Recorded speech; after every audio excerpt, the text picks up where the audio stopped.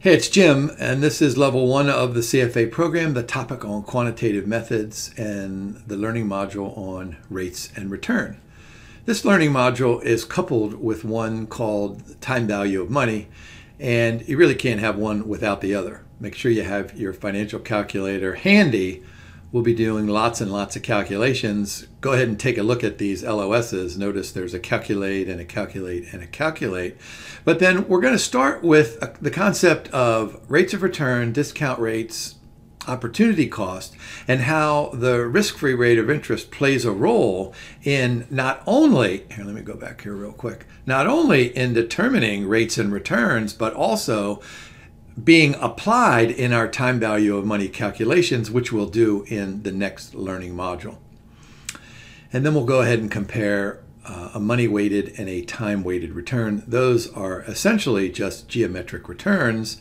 One considers dollar amounts and one ignores it. That third LOS sounds to me like a super highly likely question to show up on the exam. So let's go ahead and start with what's, interestingly enough, a simple little time value of money concept. Suppose I gave you a choice. Suppose I said, hey, I'll let you have $1,000 today, or you can come back sometime in the future and get that same $1,000. In this example, it's 5 years, but it could be 2 years or 10 years, or even one day. Now, of course, you'd rather have that $1,000 today, even in the absence of inflation, because you can invest that capital today and it will earn interest until tomorrow or 2 years from now or 5 or 10 years from today. So this concept of time value of money links consumption today and consumption at some time in the future. Remember, if we had $1,000 today, we could go out and spend it. But if we have $1,000 today, we could also invest it in a bank and earn interest, or invest it in some other kind of a financial security. And as long as the interest rate is positive, we would have more than $1,000 tomorrow, or 2 years or 5 years from today, which means that we can consume more tomorrow or 2 years or 10 years from today. Now, that's really interesting trade-off, and we're going to talk about this throughout level 1 and level 2 and level 3, is what's the better decision, consume today or consume tomorrow. And as good financial analysts, it's our job to help our clients make that determination. Now, we can't force them. We can't say, you know what, I want you to go out and spend $50,000 today and build a swimming pool in your backyard. We can say, hey, here are the advantages of consuming today, but maybe we could invest it, and 5 years from today, you could build a $100,000 pool. All right, here, this directly addresses the LOS. Interest rates can be thought of in 3 ways. So we have that $1,000 today. We're going to go ahead and invest it. Well, this concept of a required rate of return is the minimum rate of return that we must generate in order to go ahead and forego current consumption today in order to make that investment. So that's the required rate of return. Now, what we also can consider it as is a form of a discount rate. What we always do is we say something like, hey, let's suppose that we're going to expect to receive some cash flow in the future. Maybe it's an increase in salary. Maybe it's exercise of stock options. Maybe it's an inheritance. So we're going to have some money that we expect to get at some time in the future. Let's say it's a year or 2 from today, and let's say it's $1,000, just to be consistent with the numbers that we had in that previous slide. Well, what we can do is we can take an interest rate and we can use that to compute the present value, or the equivalent today's value of that cash or that capital to be received at some time in the future. You know, for example, if we expect to get $1,000 a year from now, its current value might be only $900. Now it might be $950, it might be $980, and that depends on current market rates of interest, which will be reflective of the riskiness of those individual types of securities. So think of it out as a discount rate. Now remember, we have a future value of $1,000. We discount it back to the present at a discount rate, which means that we make it less. So discounting means that we're going to turn a higher future value into a lower present value to reflect the idea of earning interest over that time period. And then, of course, we can't have a conversation here without diving into the world of economics. This opportunity cost is the best foregone alternative. I have this conversation with my students and my children all the time when they say things like to me like, hey Dad, or hey Jim, how about if instead of having class today, we take some money and we go buy some Fortnite skins? Do you guys play Fortnite? I don't, but apparently lots and lots of younger people do. And I always say to my students and my children, I'm like, all right, so you spend $5 on Fortnite skins today, then what? You know, so you're cooler, I guess, when you're playing this game. But what could you have done? You could have taken that $5. And if this were, you know, let's say 20 some years ago, you could have bought one share of Apple stock. And today that would be worth, well, who knows how much that would be worth, but you get the sense. So think about this silly example that I'm giving you. How much joy do you get out of having a new Fortnite skin today and maybe tomorrow and next week versus taking that $5 and having, tens of thousands of dollars in 15 or 20 years. So think of opportunity cost, that best foregone alternative. Now, here's the really, really cool thing about the CFA program. The Institute is going to try to educate us on how to measure that valuable alternative investment when we decide to consume today. And it's a super challenge, and I'm guessing that you guys know this from just your regular old lifetime experiences. All right, look at this gray box here. Here's a great model. We used to call this the building blocks model.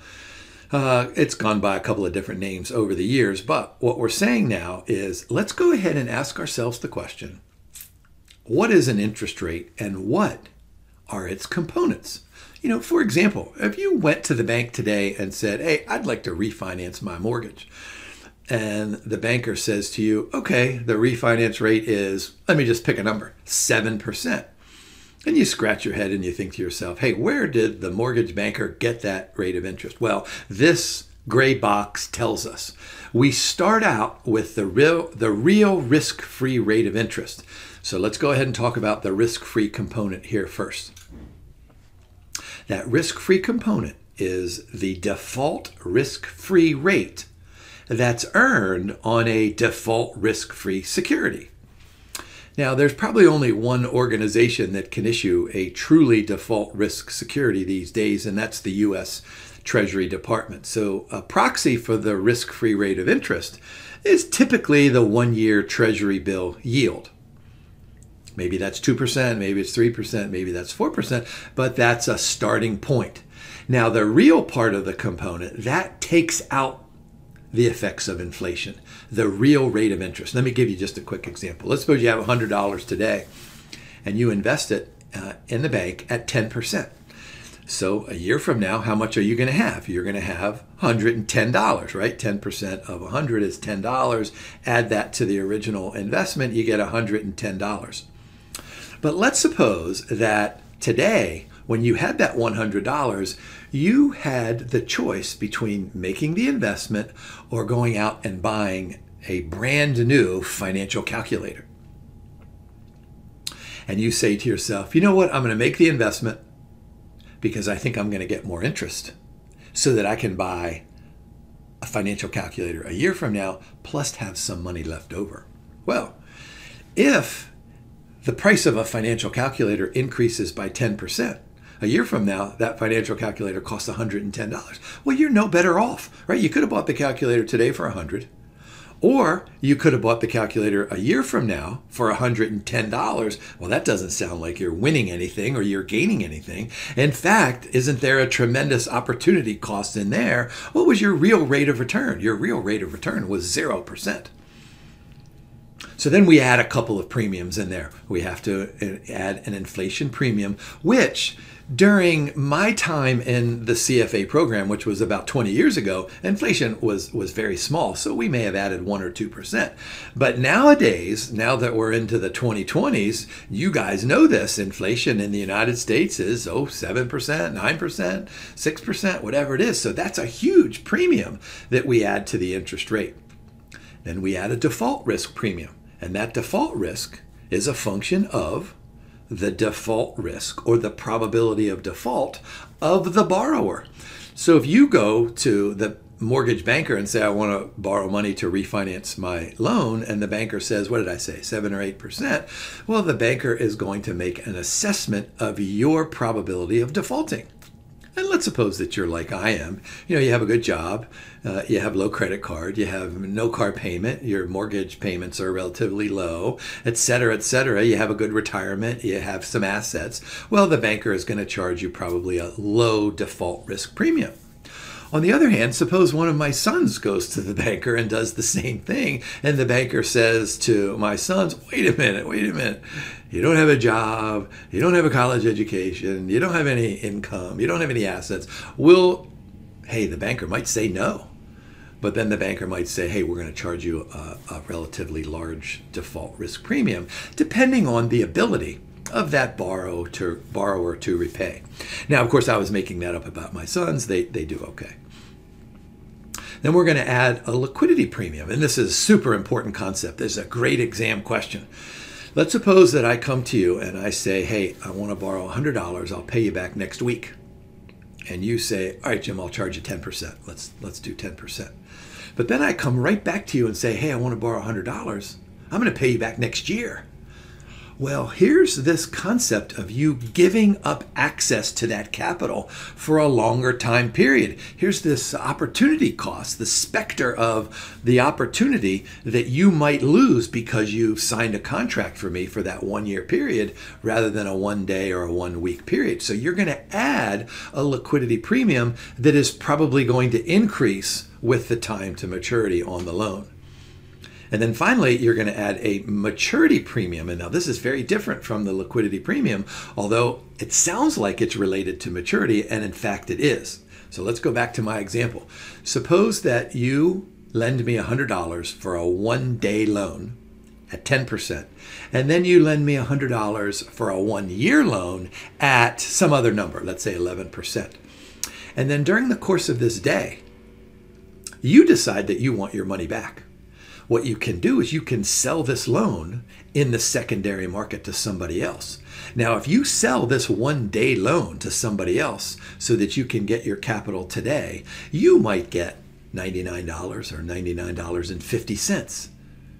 But if you sell the 1 year loan to someone in the secondary market, maybe you're only going to get $92 or $91. That's the maturity premium.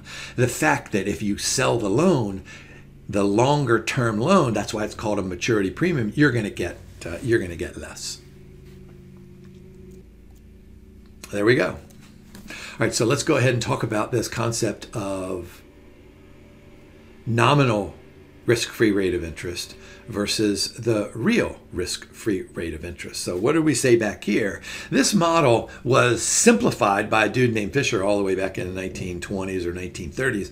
And what he started with was just the first plus sign. He didn't add those 3 extra plus signs. He was looking at the relationship between the nominal interest rate and the real interest rate and the inflation premium. And he came up with this bolded formula here in the middle of the page. Notice that we add 1 to each of those rates to reflect the idea of the ability to earn interest over time.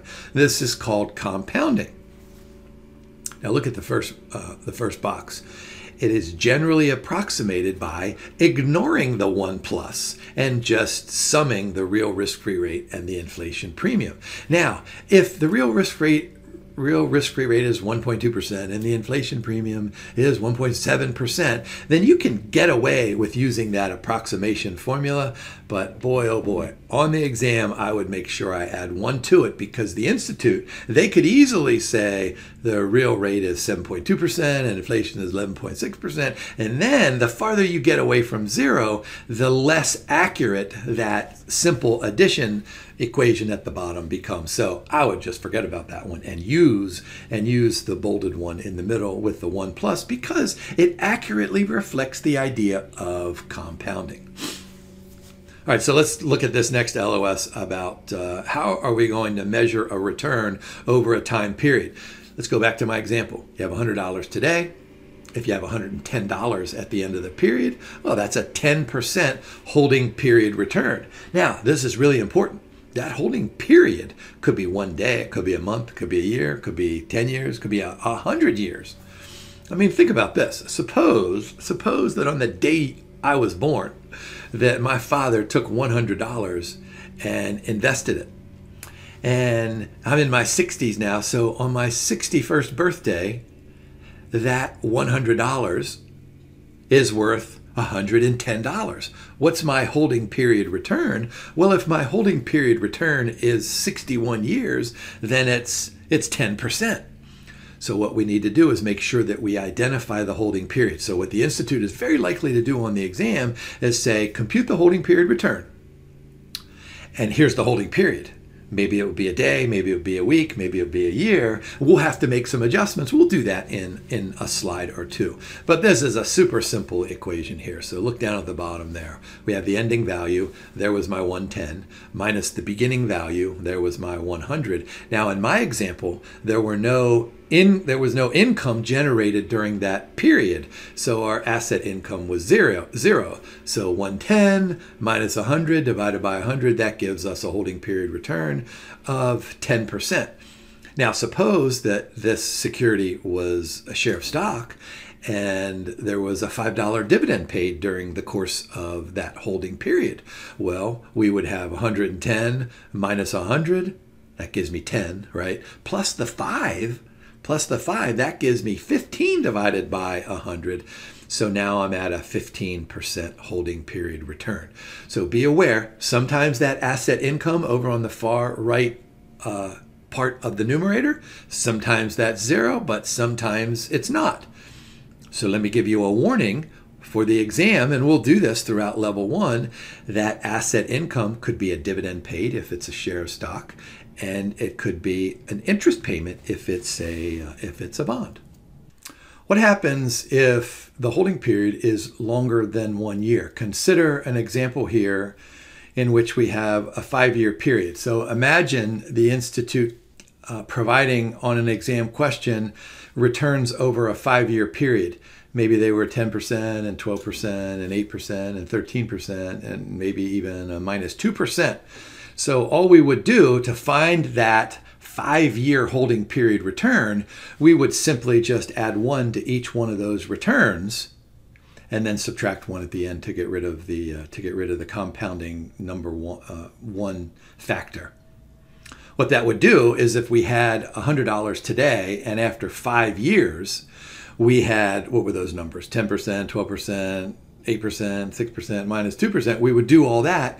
We would subtract out 1. That would tell us exactly what our 5-year holding period return was. And then we just multiply that by the 100 and we would get that final future value. Maybe it's 120, maybe it's 150, maybe it's 80. Oh, by the way, if each one of those annual returns was negative, we would turn that 100 into, say, $85 or something like that. Let's do a quick example of what I think is a super likely exam question. All right, so we paid $20 per share. Current share price has grown by 50%. We've received a whole bunch of dividend payments at 50 cents a share. What will be the holding period return if we decide to sell those today? All right, so there's our beginning value. We take the 20 times the 500. So we started out with 10,000 over in the far right column. What's the ending value? Well, we have the 20 times the 500, but then, here, let me go back quickly. Look at that second bullet point. The current share price has grown by 50%. So what do? We add 1 to 50%. So 1.5. That gets us up to 15,000. And then what did we get? We got 50 cents of a dividend payment 10 times. So 10 times 50 cents times the 500 in there, that gives us $2,500. So how do we compute that holding period return? We ended up with 15. We started out with 10, so we take 15 minus the 10. We add the 2,500 in there of the asset income. In this case, it was dividends. Remember I said it could be interest as well, divided by the original amount. There we go. 75% is that holding period return. What was our holding period? 5 years. Now, the next section of this learning module moves into a slightly different direction. The question says something like, hey, suppose that we have a series of holding period returns, and it's super easy just to assume that the holding periods are 1 year. So the question then becomes, suppose that we have, what were those numbers I gave you? 10% and 12% and 8% and 6%, whatever those numbers are. What is the average of those holding period returns over that time period? Now, I'm going to guess that you learned this, and I tease my students all the time. I say, didn't you learn this back in kindergarten, taking the average? You know, Jenny has 6 apples, Johnny has 4 apples. What's the average number of apples? And they look at me and say, we didn't go to any kind of kindergarten like that, Jim. But that's clearly what we do. We learned this early on in our mathematical life. So all we're going to do is put a bunch of plus signs in between all of our apples, but instead of apples, these are going to be the holding period returns, and then we're going to divide by those number of observations. So here's a super simple example, 25 and 10, 12, and then a minus 3. Don't forget to put the plus minus in your calculator over the last 4 years. So if you sum those 4 annual holding period returns and then divide by 4, you get 11%. Now there's a great example that shows up in many, many textbooks. You ready for this? Suppose that I am your portfolio manager and you send me $100,000 today. And during the first year, I invest that $100,000, and at the end of the year, it's worth $200,000. Well, that's a 100% return. Now, during the second year, I invest that $200,000, and by the end of that year, I have $100,000. So I turned 100 into 200, that was a 100% return. And then I turned 200 into 100, that's a minus 50% return. What's the average return? Well, you take 100 and you subtract out the 50 and you divide by 2, that's a 25% return. So the arithmetic return, the average return, is a super really good starting point, but it can be misleading because it doesn't reflect compounding. So this is what I'm going to say to you as your portfolio manager. I'm going to say, wait a minute, I averaged 25% return over the 2 years that you allowed me to manage your capital. I deserve a bonus. I deserve Super Bowl tickets. I deserve all sorts of great stuff. And you're going to look at me and you're going to say, Jim, have you lost your mind? You turned 100,000 of my money into 100,000 of my money. That is terrible investing. You're fired. So we need better rates of return. So here we go. The geometric return, what this does is it includes the impact and the effects of compounding. So there's the equation there. All we're going to do is we're going to say 1 plus. So we're used to the 1 plus. We're going to take 1 plus the first year, 1 plus the second year, 1 plus the third year. We're going to multiply all those. We're going to subtract 1. Now notice there, we're going to take the square root if it's 2 years. We'll take the cube root and the 4th root and the 5th root and the 100th root.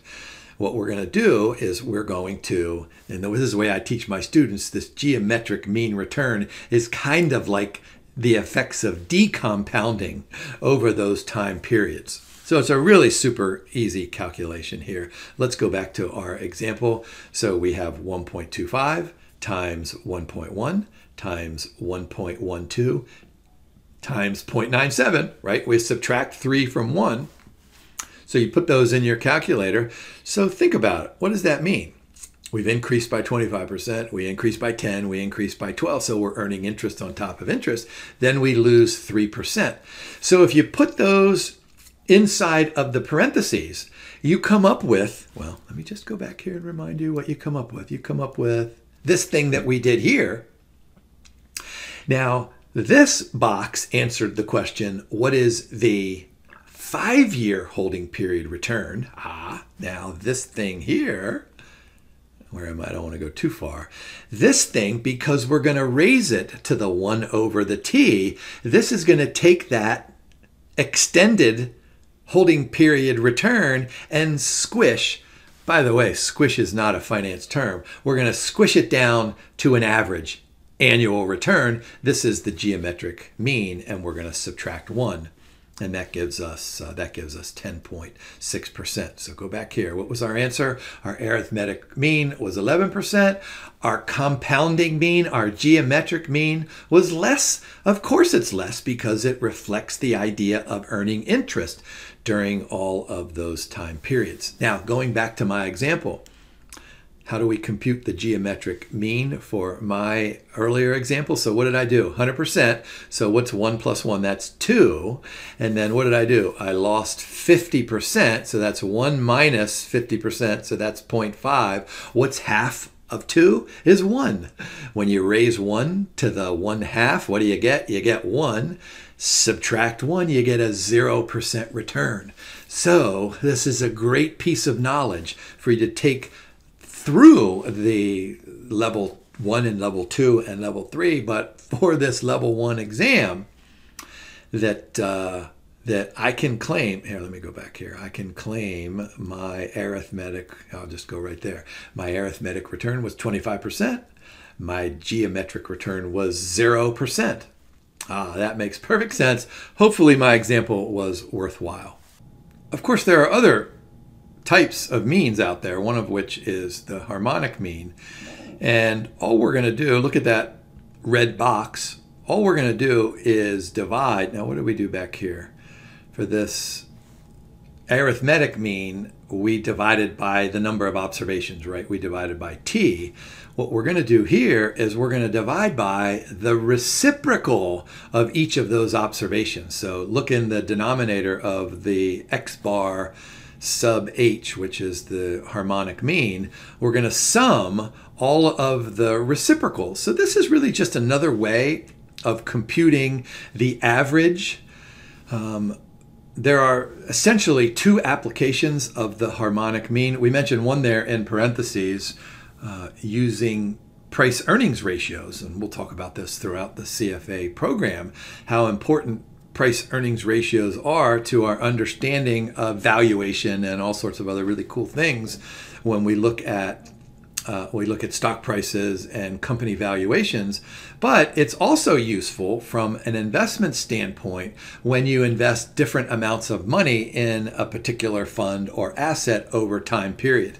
So those are the 2 uses of the harmonic mean, and that's probably a good exam question as well. So keep that equation in mind there. Boy, it looks kind of cumbersome, but let's go ahead and look at an example. Here's an example where we're going to allocate different amounts of capital over a time period. Prices of 10, 12, and 15. So what is the average price paid per share over that 3 months? Now, what we could do is we could just take 10 plus 12 plus 15 and divide by 3. That would be some number. That would be the arithmetic mean.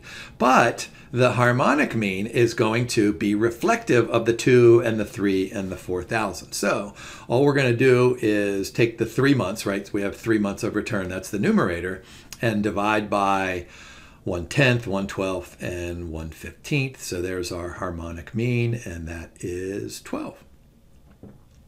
Remember, harmonic mean is useful for ratios, like the PE ratios, and allocation of different capital over time period. Now, what we'll learn as we move through these learning modules in quantitative methods is that we can have small data sets and we can have large data sets. And among all of the problems with data sets is this concept of an outlier. What do we do if we have an outlier, right? Suppose we have 10 firms, and what we're trying to do is compare valuation based on dividend yields. And 9 of those firms have dividend yields of somewhere around 2%, 1.92, 2.01, but then there's one that has 6.05. What the heck do you do with an outlier? Because if you throw a 6.02 into that data set that was coagulated around the 2%, it's going to skew the data set. So how do we handle these outliers? So we can do a trimmed mean. Let's just take a look at a quick example. Data set, 10 observations, 12, 15, 18, 20, 22, 25, 29, 30, 35, and 40. Well, what are we going to do? We're just going to take the lowest and we're going to take the highest. Now, in this example, they may or may not be outliers, but they're at the extreme end. So instead of taking the arithmetic mean of 10 observations, we're going to take the arithmetic mean of most of the observations, right? So that'll be just 8. So we get rid of the 12, we get rid of the 40, and we have a trimmed mean of 24. We can also compute a Windsorized mean, which essentially does the same thing that the trimmed mean does, but at a different level. Notice back here, we cut our data set from 10 down to 8. But with the Windsorized mean, what we're going to do is we're going to keep the data set at 12, but we're going to replace those extreme observations with some other number. And we have a couple of choices of what that some other number is. The simple Windsorized mean is just to replace, read through the orange teardrop with me. We're going to replace the 8 with a 12. So you'd have two 12s. We're going to replace the 50 with a 40. So we'd have two 40s. So that's the simplest way of doing the Windsorized mean. But you can also do it in the way that we have here in this particular example. You can assign a stated percentage of lowest values and highest values. What we're going to do in this case is the 10th percentile and the 90th percentile. So, boy, we'll learn how to compute percentiles in a future learning module, but let me just give it to you, simple stuff here. Since we have 12 observations, it's not an obvious notion what the 10th percentile and the 90th percentile is. But for ease of calculation, notice what we did. We took the average of 8 and 12. That's 10. So we replaced the 8 with a 10. And then at the very end, we took the average of the 35 and the 40. That's around the 90th percentile. And we replaced the 50 with that 37.5. So with the Windsorized mean, keep in mind that we're going to keep the same data set, but we're going to replace the extreme examples, which are outliers, right, with some other number, and that some other number is going to be one of these two choices here, right? So go ahead and compute the Windsorized mean. There you go, boy. If the Institute asked you to take the average of 12 numbers on an exam, boy, you get your calculator out and you're punching away. Well, that's why the Institute wants you to use, this is my favorite calculator, because you can tell how many you entered with that sigma button, and then with the Texas Instruments, you could do the same thing. There's an N in there. Let's move on to the concepts of money-weighted and time-weighted rates of return.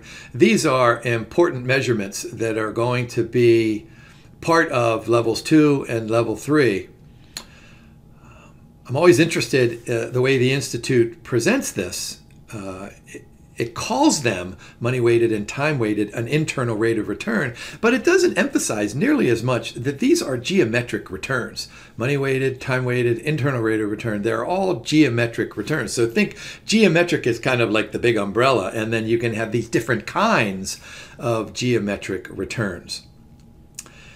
Now, in order to solve for money weighted and time weighted, we're going to use the IRR button on our calculator. Look at that little green box in there. What we're doing is we're going to sum the cash flows in the numerator, and then we're going to add 1 to the internal rate of return. And so I will show you how to do that here in just a minute. Essentially, what we're doing is we're solving for the rate of return that forces the present value of all of those cash flows to be some number. I'll show you that here in just a second. So here's an example. We start with $200 in a mutual fund. We add $250 at the beginning of the second year, $150 at the beginning of the third year, and at the end of the third year, we're going to withdraw $400. We earn 10, 6.6, and 6 in year 3. How are we going to compute the money weighted return? All right, so before I go to that next slide, I want you to think about this. What are we doing? We added 200. We started with 200. Then we add 250. Then we add 150. And then we take out 400. And so what is the rate of return based on 10, 6.6, and 6%? So you should kind of think to yourself, well, this is going to be some kind of an average of those 3 returns. And that's true. But the average depends on the timing of those cash flows. All right, so watch what we're going to do here. Look at that table on the left. So there's our, we start with 200, right? The investment return is 10%. So at the end, we have 220. So we start with 220. We add the 250, our investment return of, what was that second year return? Was that 6.6? So that 6.6, that gets us up to 501. Then we just do the same process there again in year 3. So our ending balance is $290 at the end of that following year. So there's a good timeline. Let's start at the very bottom. We start out with 200. You don't really need to divide by 1 there. And then what do? We add the 250. So that's a minus because we're making that investment. Then we add the 150. That's a minus because we're making the investment. And then we have a plus 400 because we're withdrawing, right? That's a cash inflow. And then we're left with 290 at the end of year 4. So I want you to imagine trying to figure out what is the IRR that equates this left-hand side of the equal sign and the right-hand side of this equal sign, which has to be 0. Well, you could guess. You could say, hey, maybe it's 7%. So go ahead and put 7% in there and then compute it. If it comes out to be 0, then you know it's right. But given the answer there at the bottom, you know that that's not 7%. So how do we do this? Well, we get out our financial calculator. There are the steps. So we say cash flow 0 is a minus 200. Cash flow 1 is a minus 250. Cash flow 2 is a minus 150. Cash flow 3 is a plus 400. Cash flow 4 is a plus 290. And then all you have to do is hit your IRR button and you'll get 5.72%. So I encourage you to go ahead and pause the recording right now and make certain that you can get 5.72% in your financial calculator. Of course, the money-weighted return is appropriate when you have a client who has lots of cash inflows and lots of cash outflows at different times during the course of a holding period. In this case, it was 3 years. But how do we evaluate a portfolio manager, maybe a mutual fund manager, who has multiple clients out there, and each client has different cash inflows and cash outflows? How do we evaluate that portfolio manager? And of course, the answer is through a time-weighted rate of return. What we're going to do is we're just going to say, you know what, we're going to take out all of those cash flows that were dictated by the client's direction, and we're going to go ahead and compute another internal rate of return. We're going to call it a time-weighted return. Look at the second box. It is not sensitive to additions and withdrawals of the fund. This is a very similar calculation to what we just did. It's super simple. All we're going to do is we're going to take the 1 plus those rates of return for each year, right? 1 plus R1 times 1 plus R2 and R3 and R10 and R50 and whatever that is. And then we're going to go ahead and subtract 1 just like we did. And then we can convert that to an annual one that we do down in the bottoms. So let's go ahead and look at an example. All right, 4 shares of UUA stock at $44. During the year, the company pays a $3 special dividend. Now remember, every shareholder gets that $3 in special dividend, so that applies to all shareholders. End of the first year, the investor buys 5 more shares at $46. Lastly, at the end, he sold all shares for $57. No dividends during the second. All right, so the time-weighted return. Well, let's go ahead and figure out this holding period return for the first year. So we have 46 minus the 44. We have to add the $3, so there's 11.36%. The holding period for the second year, boy, we went all the way up to 57 minus the 46. So there's the 23.91. So what is that time-weighted return? It is 1 plus the 1136 times 1 plus the 2391. Since it's 2 years, we're going to raise that to the 1/2, subtract 1, and that gives me 17.4%. That is the time-weighted return. Notice in that third line, at the end of the first year, the investor buys 5 more shares at 46. Well, in the time-weighted return, we don't care about that 5 more shares. We don't even care about the 4 shares that the investor originally bought. When you do time-weighted returns, you just assume that the investor has 1 share of stock. Now, if this question asks us to compute the money-weighted return, then we would have to consider the 5 shares and the 4 shares, and we get a number that was probably pretty close to 7.4, but it won't be exactly 7.4. All right, here's a summary here. Money-weighted return, internal rate of return on a portfolio. I've already said that. Considers withdrawals and contributions, right? It's a good measure to evaluate the performance of the investor who directs the withdrawals and the contributions. Time-weighted rate of return is the geometric mean. Of course, it's the geometric mean. It's also an internal rate of return. Not sensitive to withdrawals is a good measure of the performance of a fund manager. All right, so this slide is super critical for exam questions. You know, one of the things that you'll learn from me as you go through all of my recordings is that every LOS is great resource for a question that shows up on the exam, but some have higher likelihoods than others. So I try to identify those that have a higher likelihood. So I can't sit here and say, I guarantee you that the difference between money-weighted and time-weighted rate of return is going to be on your exam. But I could say that it has a super high probability of showing up on the exam. I probably could make the following conclusion, although I might be taking a huge risk by saying this. Out of the next 5 level 1 exams, boy, do I want to say it? Do I want to say I guarantee this question will show up? But I don't know, 99%, whatever that is. All right, how about if our holding period return is some other time period that is less than a year?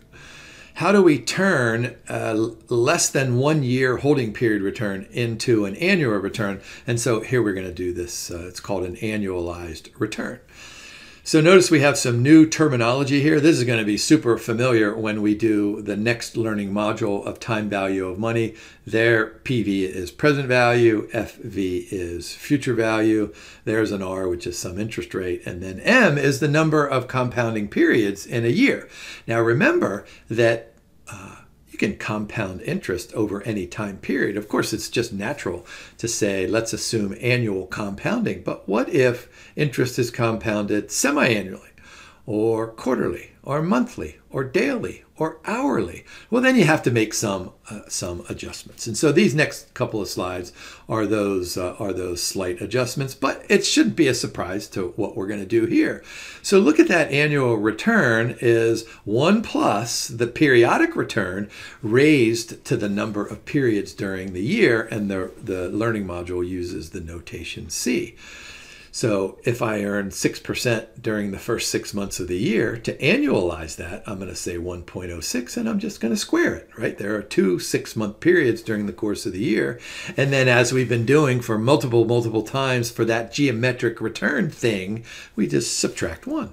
Let's go ahead and take a look at a quick example or two.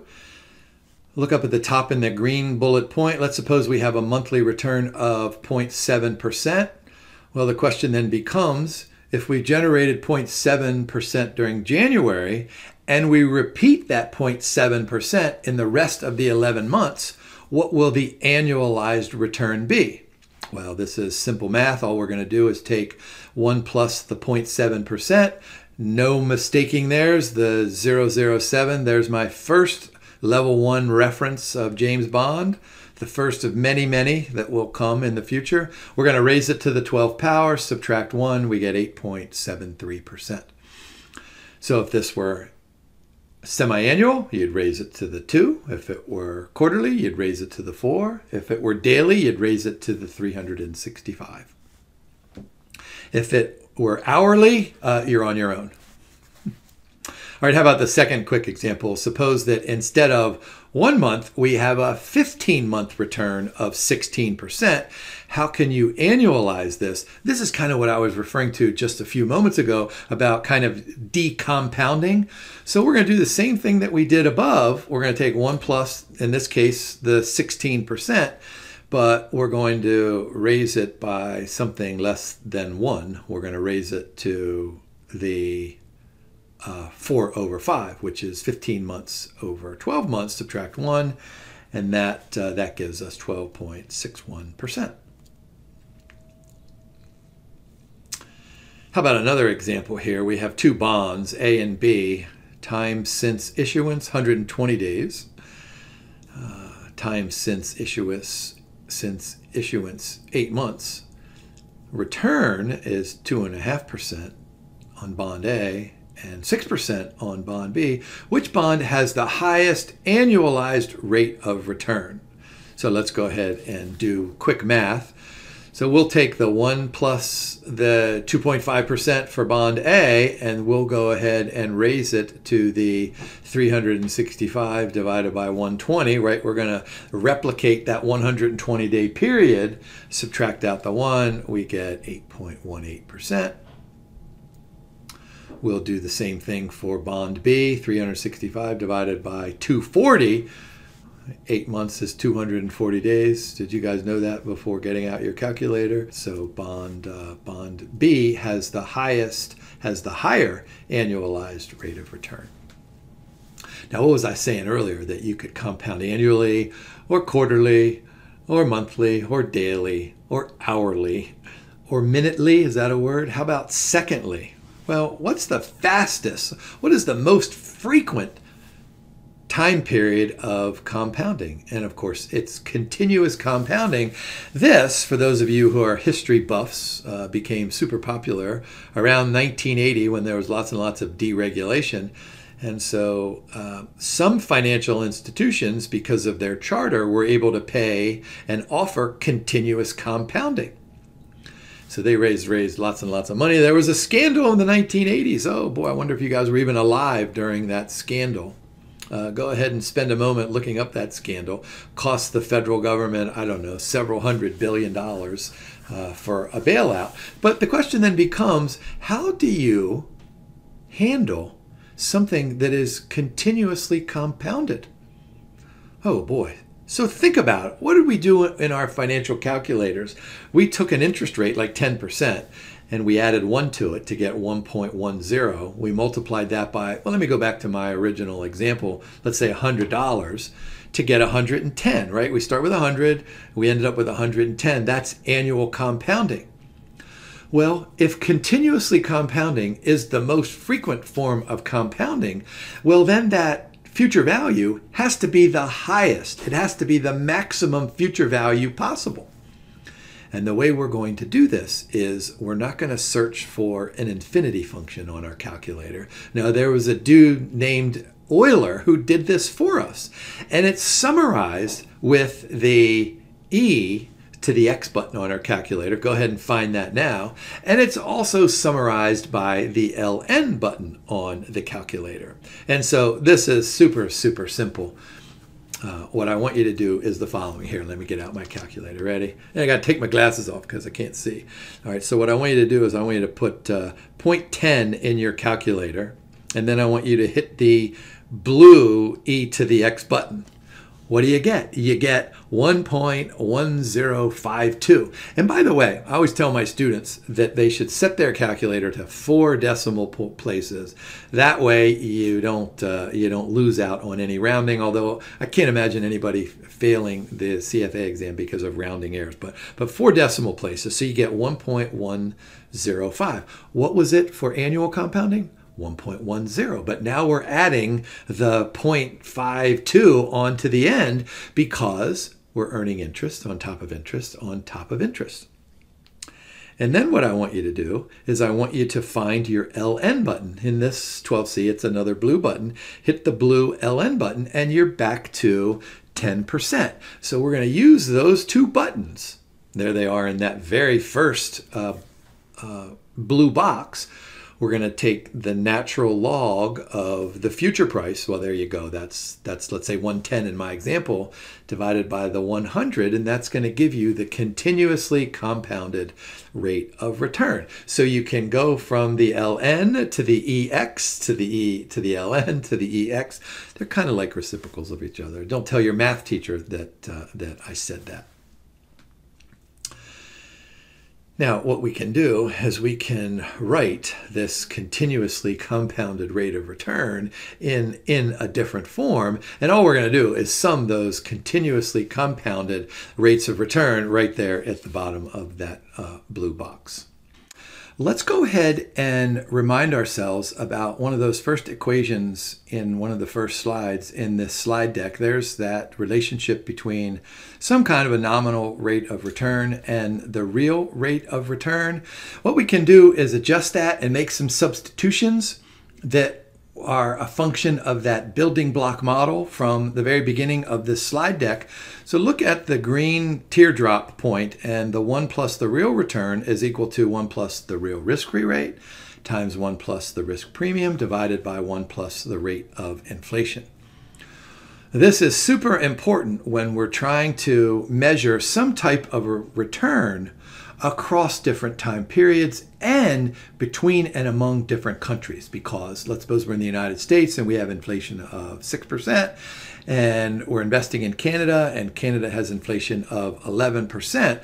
Well, what we need to do is figure out what is that inflation premium, and it's going to be the relative rate of inflation between those 2 countries. So let's go ahead and take a look at a likely exam question here. Let's compute the real rate of return. All right, so we've collected historical geometric returns. All right, so that's important. Stocks return a 9%. Now remember, stocks have a couple of different components in there. We're going to learn at length about those components as we move forward. Municipal bonds, 5%. Cash equivalents are 1.5%. Rate of inflation has been 2.3%. What is the real rate of return for stocks? So we're going to ignore the municipal bond yield. We're going to ignore the cash yield, right? We're going to focus on that 9%. So we're going to use that equation there, and we're going to just simply say 1 plus that 9% divided by 1 plus the 2.3% minus 1 gives us a real return on stocks of 6 2/3%. Now, this is super important because that equity return of 9%, as I said just a moment ago, has a couple of different components to it. Of course, it has a risk-free component to it. It has a risk premium component to it. But since we're given that yield on equities of 9%, we can just assume that that number has been calculated by some of those other numbers before it. Now let's go ahead and figure out some kind of a return based on taxes and based on fees. So let's start with gross and net returns. Of course, a gross return is the return that is earned prior to any kind of a fee. Let's go back to my original example. What did I say? You provided me with $100,000 and I turned it into $200,000, right? That was a 100% gross return. But if I charged you $40,000 for my services, then you had 200 at the end, take out the 40, that means you only had 60.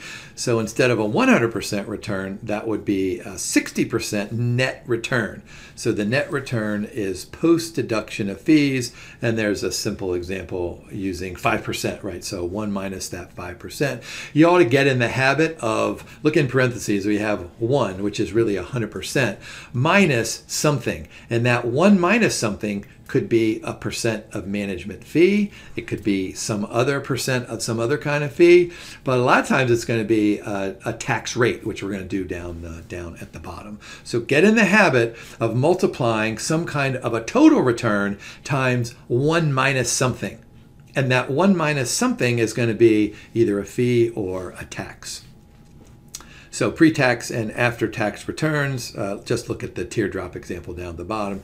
If we have 15% pre-tax return, 25% tax rate, well, then we only get after-tax 11.25%, right? So that makes sense. We earned 15, but we have to pay the government some amount, 25%, which leaves us with 75% of that 15%.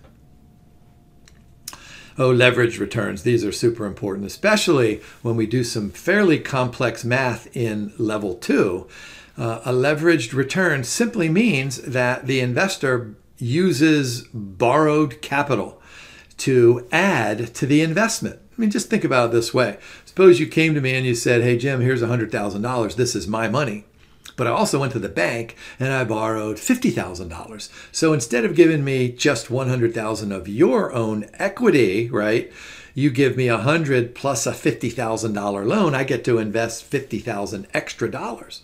Wow, this is the beauty of leverage. If I take that and I double it to $300,000, well, then your return is going to be greater, assuming that you can pay off the interest on that loan. So look down in the top of that green box there. The leveraged return, right, R sub L, is the portfolio return divided by portfolio equity, which in my example would be the 100,000, not the 150,000 total investment, just the 100,000. So all we're going to do is we're going to go ahead and compute the portfolio return. So we'll do the V sub E and the V sub B inside of the parentheses. So that's the value of the debt and the equity. You know, you buy some bonds and you buy some shares of stock times the investment return. There's the RP. And then we're going to subtract out the amount of the loan times the interest rate on the loan. And so there's a formula there on the right-hand side that you should probably memorize. Let's do one quick final example in which we have $7.5 million of equity, but 35% is financed by some form of debt, and we're paying 5% interest on that loan. Now, the equity portfolio generates a 9% total annual investment return. The question then becomes, what is the leveraged return? So I want you to think about this on two levels, right? We generate 9% on 7.5 million. We have to pay a 5% interest rate on 35% of that 7.5 million. So that 5% is going to eat into that 9%.